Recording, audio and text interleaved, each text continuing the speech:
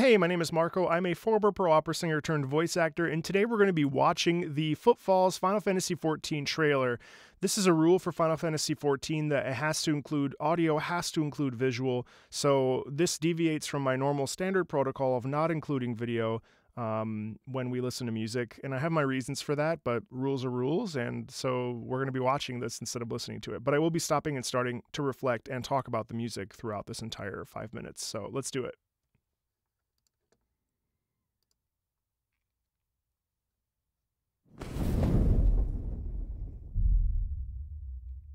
I love this. I've already heard it, of course.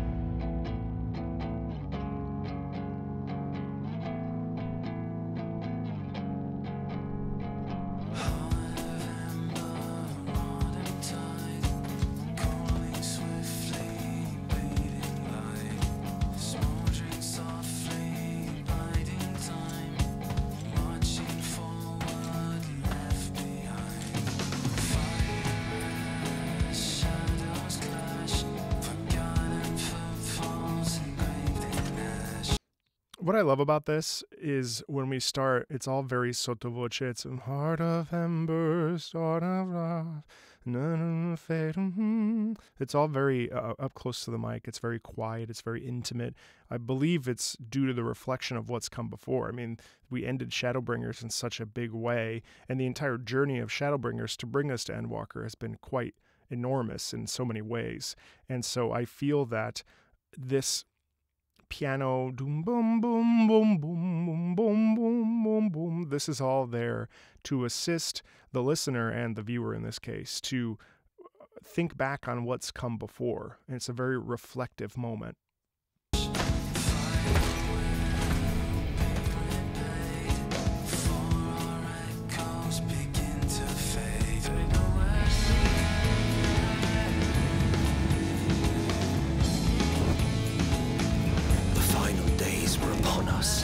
The fabric of the star had begun to fray, its land rent by tooth and claw.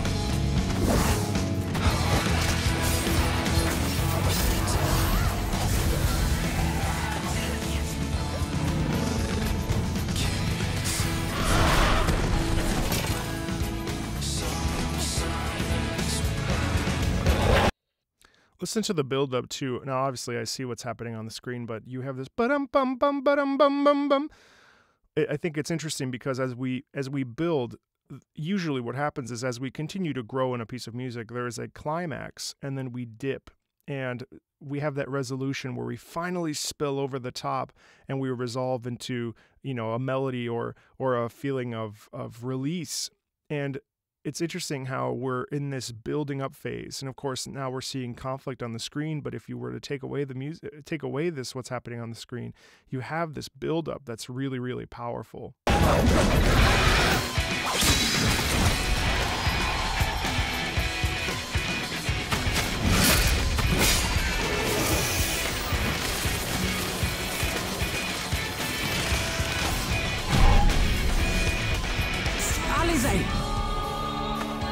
Are you all right? I can look after myself, you know. And I've had enough of this rubbish. Come on!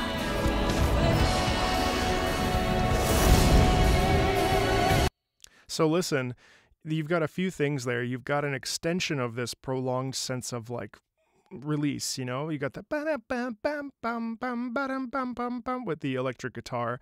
And then on the flip side, you also then enter into the singing. And I find the singing kind of interesting because the singing is sort of muffled by this sort of sound effect over top. And I think, again, we're still in this world of trying to understand what's come before as we shift into moving forward. And so there's this is all this continued delay as we now enter into these leitmotifs from the past expansions. As the chaos spread, the star seemed doomed to unravel, and yet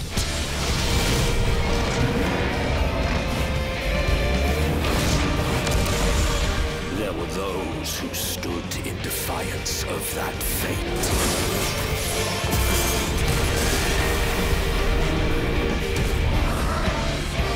The hour is come, Freetra. Its for nothing. So obviously we are throwing ourselves back into Heavensward when we see Estinian and the dragon, and we so that callback, that leitmotif in reference of, there's such an emotional impact when we hear something after having experienced it, in this case probably for hundreds of hours. This happens in opera all the time, where we have a leitmotif near the end of an opera that makes us reflect on the beginning of the opera. A prime example of this is La Bohème by Puccini. We feel so much grief and sadness at the end of Act 4 of La Bohème, knowing that we've also heard the love themes in the orchestra, not by the singers, from Act 1 when we first discover Rodolfo and Mimi falling in love. And so there's this back and forth and this ebb and flow with these leitmotifs that really allows us to have a deep and profound emotional connection to this music.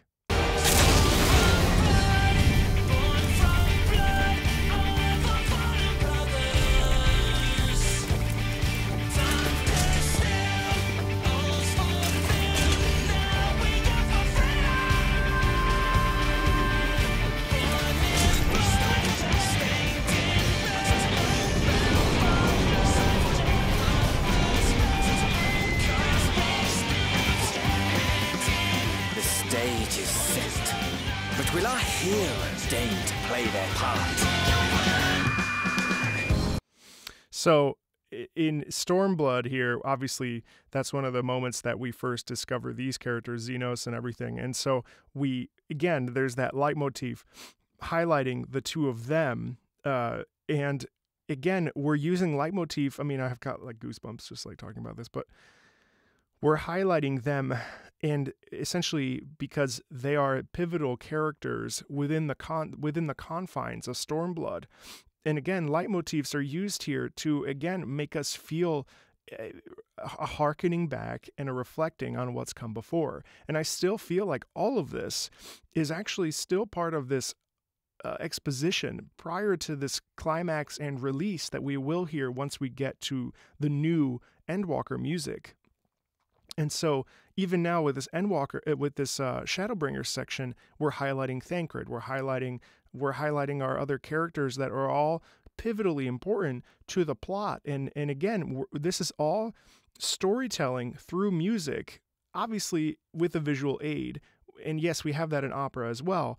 But again, it's the incredible power of music to allow us to feel emotions that I think would be less effective if we didn't have the music to sort of guide our thoughts and feelings. You took your time. 'Tis as we feared. The respite afforded this land was but fleeting. The end draweth nigh.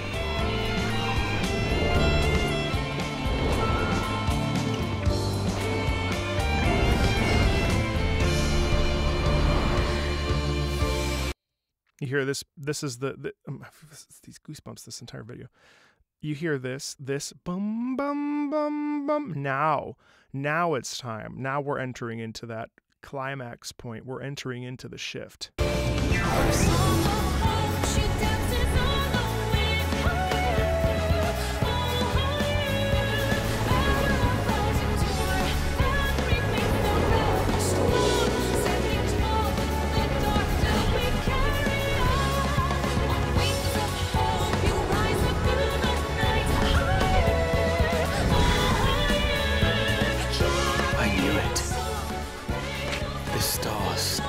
Secrets to tell. Take care, my friend.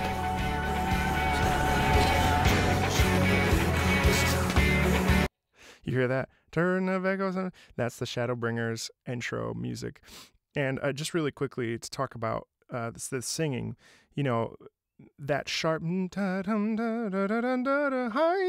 oh higher. I mean, it's all there to, first of all, literally as she sings higher, she's getting higher, which is really interesting, number one. And number two, wings of hope.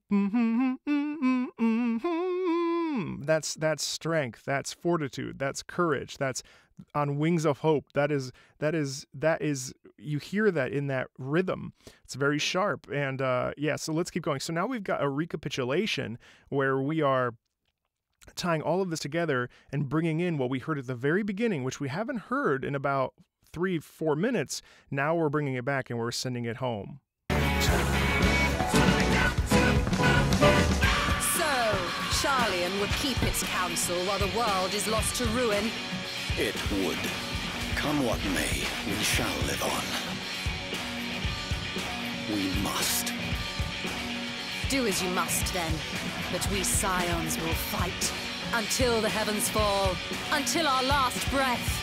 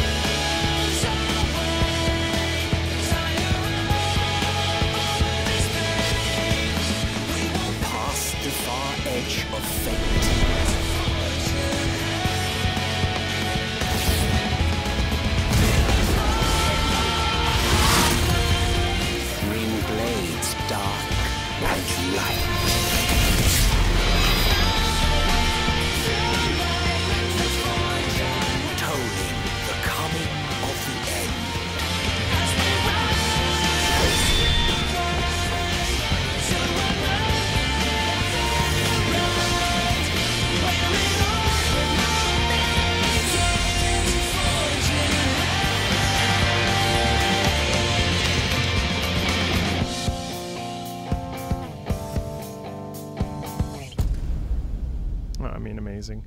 And so there you have it. That whole thing is such a journey, and it really gives us this incredible sense of excitement and curiosity, first of all, not only for what's to come, but then also this beautiful sense of reflection for what's come before. Obviously, this is the culmination of the entire story, and so we have to tie all of these things together. This is such a common trope in music to, again, take what we've heard, add different layers to it, add variations of it, and then return us essentially to what's coming next and what's new. And it's so beautiful, and it really just is such an emotional, smart, manipulative thing to do as a composer in the best sense of the word, to tug at our heartstrings and make us really reflect. And it's amazing. I mean, this music is astounding, and I'm so grateful that I'm playing it. I'm about a quarter of the way through, and I'm really excited to finish this out. I'm hoping to really hit the pavement in the next few weeks and really get it done. And yes, I will just bury myself into Final Fantasy XIV. As always, thank you so much. This was a fantastic Patreon request. And like I mentioned before, video for Final Fantasy XIV moving forward is a necessity, and it will continue to be that way.